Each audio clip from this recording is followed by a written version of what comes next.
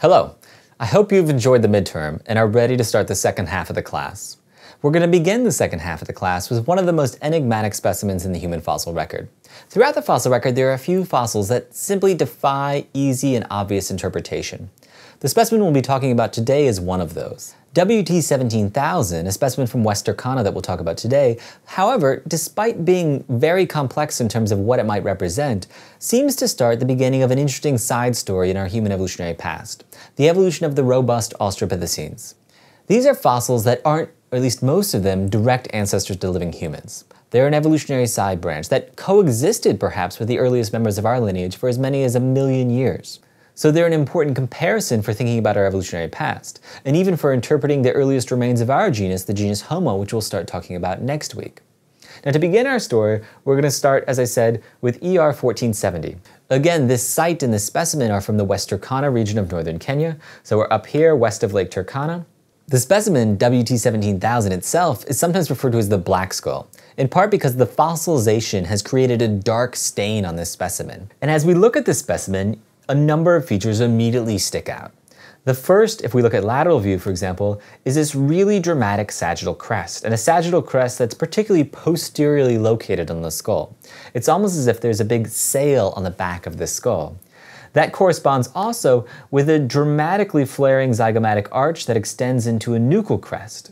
So if we look at the specimen anteriorly, you can see these huge flaring, almost billowing zygomatics. This specimen has enormously large zygomatics that stick out incredibly laterally from the specimen.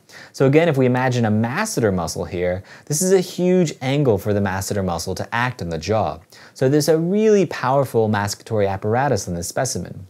Corresponding to that, what's preserved of the face is very much shoveled out. It's almost as depression.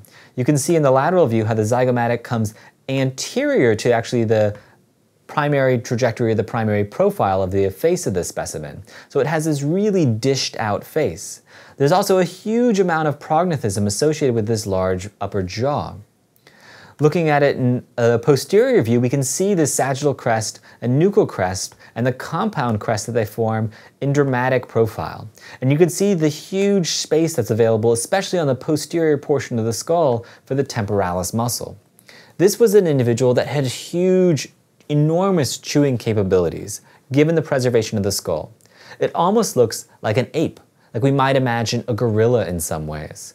And indeed, if there was one specimen that I wanted to designate in the fossil record as a likely hybrid between early hominins and some form of existing ape, this would probably be the specimen that I would go with. That, however, is purely speculative and not something that's really easy or feasible to test as a hypothesis, but it indicates how strange in some ways this specimen is. If we look at it in the inferior view, you can see, unfortunately, we don't have well-preserved dentition for this specimen. We only have the roots broken off. But you can see that these are very large teeth. You can see if you measure the dimensions of the root cavities, basically what's preserved in the alveoli, these are huge teeth. The molars in this specimen are very large, and they indicate the beginning of perhaps this side lineage, the beginning of the robust Australopithecines.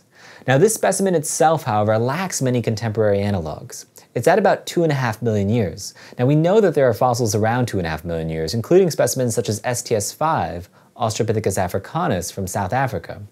But there's nothing at 2.5 million years that looks quite like this. There's nothing that shows this degree of robusticity, particularly in East Africa. So while it might be the start of this lineage, it also might be one of these specimens that's sort of idiosyncratic in terms of the lack, at least at this point, of comparative material to associate it with. But whatever it is, it's indicative of a change associated with increasing mascatory capabilities. And it's the signal of the beginning of such lineages within East Africa. We'll see as we move forward this week that we have a lineage in East Africa that evolves from at least 2.5 million years ago, perhaps as late as 1.2 million years of age, that is characterized by increasing molar dentition, increasing size of the premolars, increasing size of the jaw and the corpus structures that go along with it, increasing size of the temporalis muscle and the whole mascatory apparatus that's associated with it. In other words, characterized by huge jaws. So WT17000, otherwise known as the black skull, and sometimes referred to as Australopithecus aethiopicus, is the first specimen indicative of this lineage of robust Australopithecines.